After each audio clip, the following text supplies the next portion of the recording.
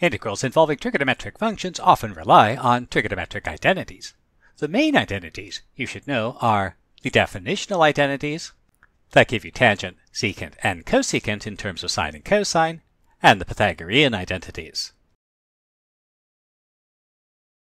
It will be very useful to know the cofunction identities for cosine, cotangent, and cosecant in terms of sine, tangent, and secant, and conversely, as well as the angle sum and difference identities. But what if you forget them?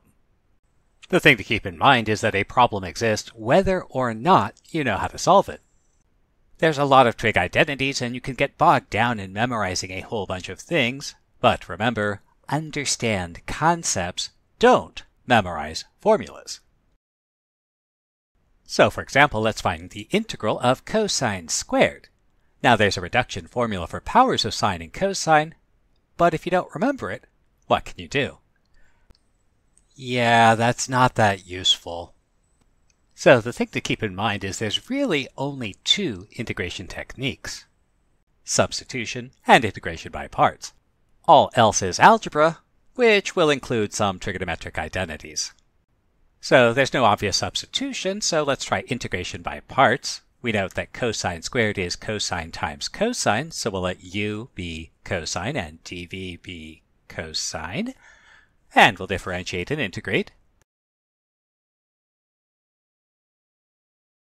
And integration by parts will give us. Now, you can't completely abandon the identities, but if you know the definitional identities and the Pythagorean identities, you'll be able to do most things. So our Pythagorean identity can be used to convert this sine squared into,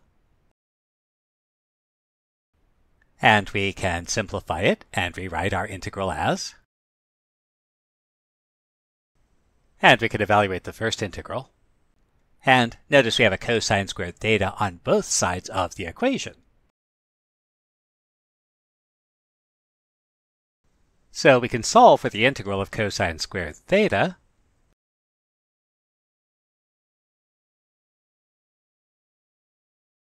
Or let's try the integral of sine to the fourth. Since we know the antiderivative of sine theta, we'll make the choices for u and dv. Differentiating and integrating. And so integration by parts will give us,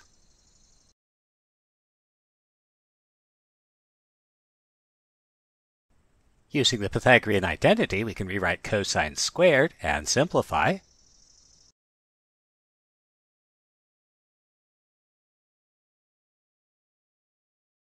Now we have the integral of sine to the fourth on both sides, so we can solve for it.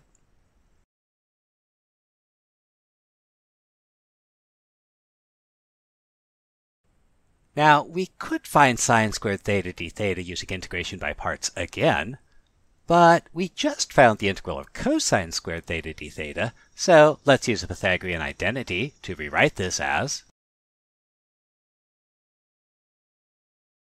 and we can make use of our integral of cosine squared theta d theta, and using our previous result gives us. Since the traditional approach for integrals like this uses the reduction formulas, your answer may be different. So, how can you check? First of all, remember, in the real world you can't look up the answers, but you still need to check them. So according to a computer algebra system, the integral of sine to the fourth is this, but we found this, and let's verify the answers are correct. So the obvious thing to try is we could differentiate both answers and verify their derivatives are equal to sine to the fourth.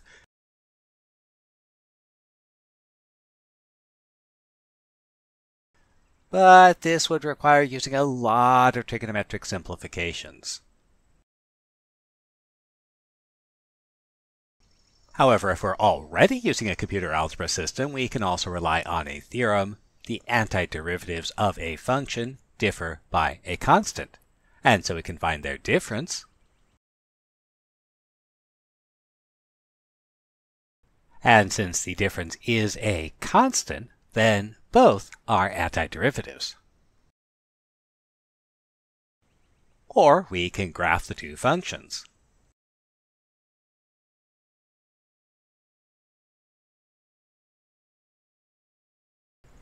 And we see the graphs of the two functions appear to be the same, so they're probably both correct.